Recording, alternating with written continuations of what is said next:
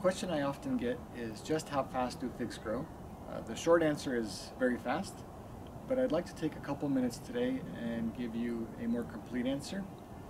I've selected a few trees here that are dormant, and that'll give you some idea of how much growth you can expect in a single season. For me, a season typically starts with a cutting that looks like this.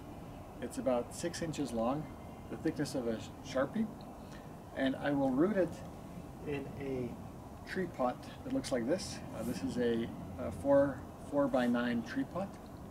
I'll typically start the rooting process sometime after the new year, say early January, and then be ready to pot it outside after the frosts have passed. For me, that's probably about early March.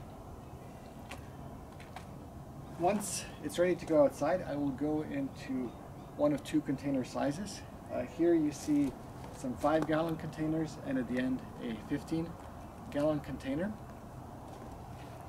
The growth that I expect in a single season from about that March time frame when it goes outside until it goes dormant, for me probably close to the end of November.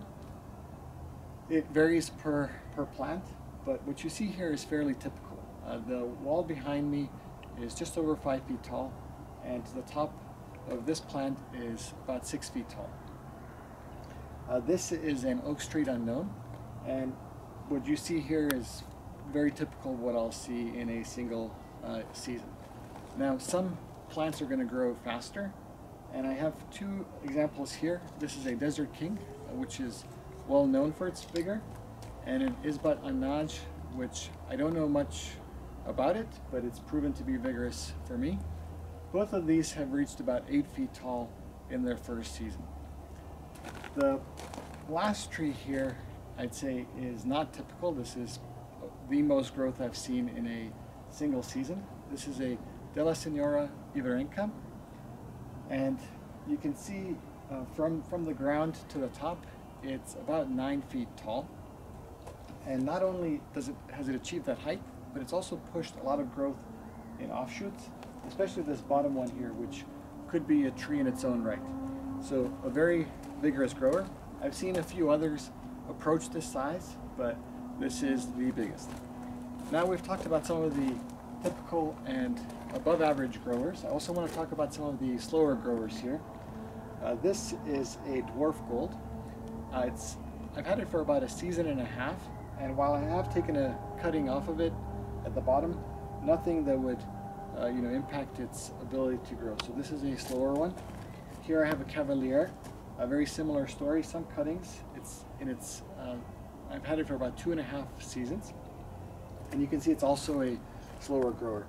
And the same thing here, this is a Figo Preto, a synonym for Black Madeira, also 2.5 seasons with me, and it's growing a bit slower than some of the other ones you've seen. So this can also happen, but again, this is probably about a typical growth in a single season.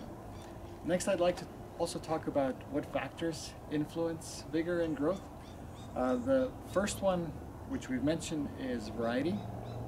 So some varieties are going to be more vigorous than others, but take that with a small grain of salt, because I could take two cuttings from this plant, grow them side by side in same conditions, and they may grow a little differently, right? One could be a faster grower than the other. So variety is important, but there can be some variation within it. The next thing I want to talk about is growing conditions. So think about the soil that the plant is going in. You may be blessed with fertile soil in your region, and if so, great. For me, I don't have that, and I have to amend it and maybe build soil through various means. Think about the watering that the plants are getting. Is it too much, too little? Think about how much sunlight they're getting. For me in Arizona, there is no shortage of sunlight, so I can put them in various places and they'll grow well. But if you're a northern grower, you may have to pick a sunnier spot to make sure that your plants are getting enough sun to grow. Next, I want to talk about the fertilizers. And again, you may have very fertile soil, so you don't have to worry about it as much. But for me, especially growing in pots, I will add fertilizers. In pots, I will typically do a liquid fertilizer, and there isn't a right answer, on exactly what cadence they need it. But if you want the most growth from your plants, doing a regular cadence of say every 2 to 3 weeks will get you very, very fast growth, and it'll put on more fruit as well. Now, one last point I want to talk about is the container size. So I have seen that while normal wisdom is to up pot slowly and gradually, say going from a tree pot into a 5-gallon, I have gone from a tree pot straight to a 15-gallon, and I've actually seen more growth in those situations. I think the roots have more space to spread out in, and that influences the speed of growth. So something to consider as well. You may experiment with larger pot sizes.